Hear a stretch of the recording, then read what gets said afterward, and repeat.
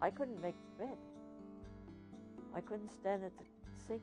I'd have to sit down a couple of times before I'd finish the dishes. There is no underestimating the power of a healthy heart. Just ask any of the 1 in 7 people with significant heart valve trouble, a condition that makes normal life difficult, if not impossible. New techniques to fix faulty heart valves make life's simple pleasures possible again. The human heart beats more than 2 billion times over the course of a lifetime. The heart is a pump, and its job is to pump blood forward to your body. And like all pumps, it has valves that keep the blood from flowing backwards. 4 chambers work in rhythm to transport blood throughout the body. As each chamber contracts, valves open and close, moving blood in and out. When valves fail, so can the heart. The most common heart valve diseases are those related to the aortic valve and the mitral valve. As we get older, are more likely to have a problem with one of our heart valves. You can think of them as simply wearing out. Heart valve disease is usually manifested by either chest pain or shortness of breath. There are no medicines to treat heart valves. Eventually, if a valve disease progresses and becomes severe, the only presently available treatment is surgery. Either valve repair. Repairs imply leaving in most of the native valve in the heart and working on the valve itself. Or replacement. Valve replacement, of course, means that we take out the patient's own diseased valve and replace it with another valve.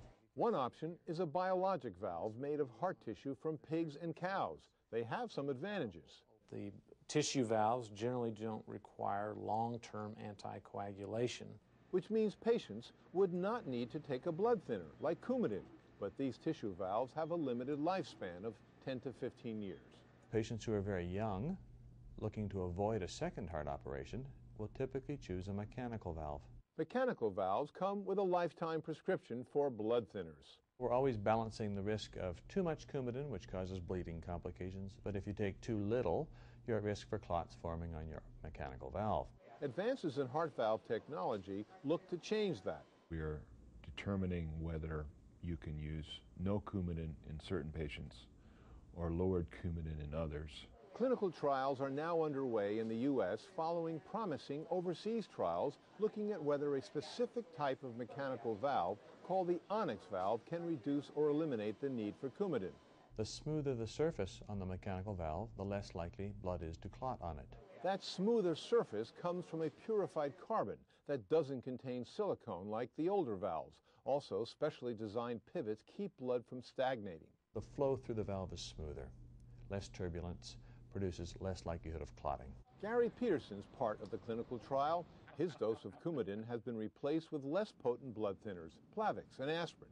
I'm not on Coumadin, and therefore I don't have a fear of being cut and having blood thinned out so much that it can't stop. Now Gary's always on the go. I do 10 to 12 Ks on weekends, and then I also do some swing and ballroom dancing. Valve replacement usually requires open heart surgery, which is risky for older patients. Their age alone will give you a very, very high mortality. That was the case for veteran Girl Scout Marianne Cahalan.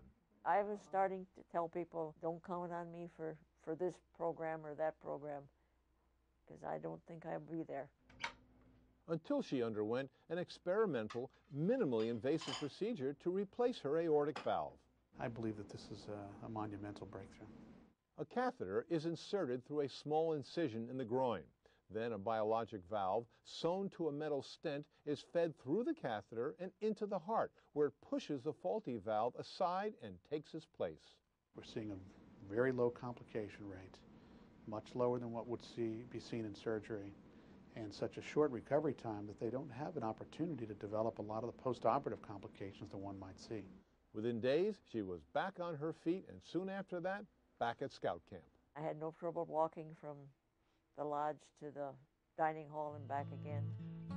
New valves and a change of heart for those who have them. I've got a good outlook on life. I'm uplifted all the time. I'm positive. It's been a lifesaver for me.